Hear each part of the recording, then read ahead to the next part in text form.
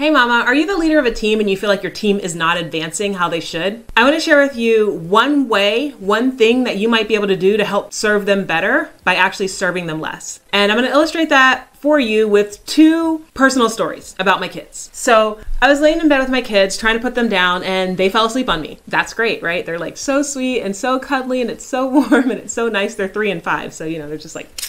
And I had two choices in that moment. It was a Friday night, and so my options were really, one, pick them up, put them in their bed, because I know when I put them in their bed, they're gonna have a better night's sleep, and I'm also gonna have a better night's sleep because the way their sleep cycles are, once they wake up, they're not waking up at the same time, then they're waking each other up, then they're waking me up, they're waking my husband up. It's like a whole thing, right? But option one is, pick them up, put them in their beds. Option two is let's all just sleep there until they wake up and then go put them in their beds. Or maybe even we sleep the whole night together. I know option one is the best option because we all get a better night's sleep that way and we all feel better when we sleep. But option two is so tempting because they're just so sweet. I also know that I really like cuddling with my kids. I did choose option one. And the reason that I chose option one and put them in their beds, and listen, it took everything in me to make that happen, is because I know I'm their mom, right? And I am responsible for making sure that they have a good night's sleep. I'm responsible for making sure that they have good nutrition, that they know proper social cues, that they are striving to be kind human beings. I'm responsible for making those things happen, even when it's uncomfortable. If I had not put them in their beds, then we probably all would have had a worse day the next day, and it would have been my fault. The other story that I want to share with you, and I'm going to come to a point, I promise, is about my kids cleaning up. So in this one, I probably wasn't as strong as I should have been. I was really excited about watching a movie with my kids a couple weekends ago, and in order to watch the movie, they had to clean up first. They were taking a really long time to clean up. And that started eating into the time to actually watch the movie. And listen, I was excited about watching this movie.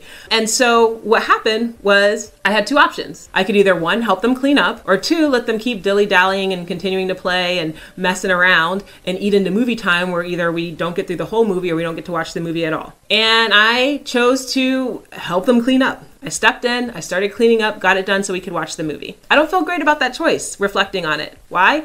Because they didn't have the opportunity to learn the consequences of their actions. If you dilly-dally, then you don't get time for the great thing that happens at the end of the night, right? I removed the ability for them to learn and grow by doing that. I enabled them to continue to keep playing and mess around and not follow the rules, actually, so that we could watch this movie. And so here's where it transitions and kind of goes to work. You're the mama, you're the leader of your team. You are responsible for ensuring that they have great outcomes. You are also responsible for ensuring that they have the opportunity to learn from their mistakes. And I know for me, it's a practice I really had to put into place because it's so easy to step in and overhelp, oversupport, to pick up the toys for them when they really should be the ones picking up the toys, right? And that might look like finishing out an Excel sheet, updating equations that they kind of didn't do right. It might look like finishing out research.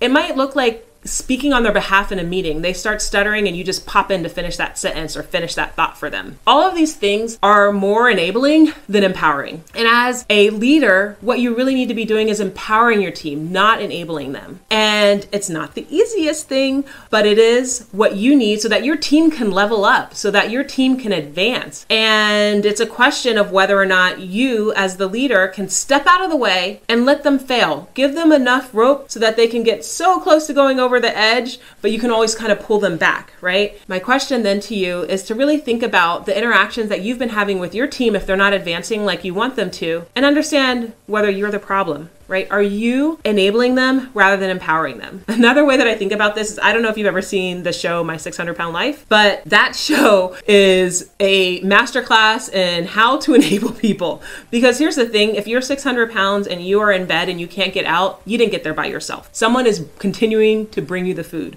Someone is continuing to over support and over service you to your own detriment, right? And as managers, that's not who we want to be. We don't want to be that person who's continuing to bring the food, who's continuing to over service, right? If you have someone on your team, an ambitious manager who really wants to be a director, and they just seem to be stuck at that manager level, they might be being over serviced. You might be overstepping and over supporting them and not letting them take the steps they need to actually grow, not letting them go through the pain and the challenge that will allow them to level up to director or VP. And so the question is, again, really think about you as the leader. Are you enabling or are you empowering your team? That's it. That's the thought that I have for you. I want to share with you. If you like this thought, if you want to think more like this, please check out my podcast, The Savvy Working Mom, where we have these conversations and more, all about how to advance our careers, find more joy, get out of the work-life balance rut, be great leaders. Thanks for listening. Hey mama, if you like what you just heard, I'm now offering VIP days where we can work together to help you thrive in and out of the office. Come check it out on my website, The Savvy Working Mom.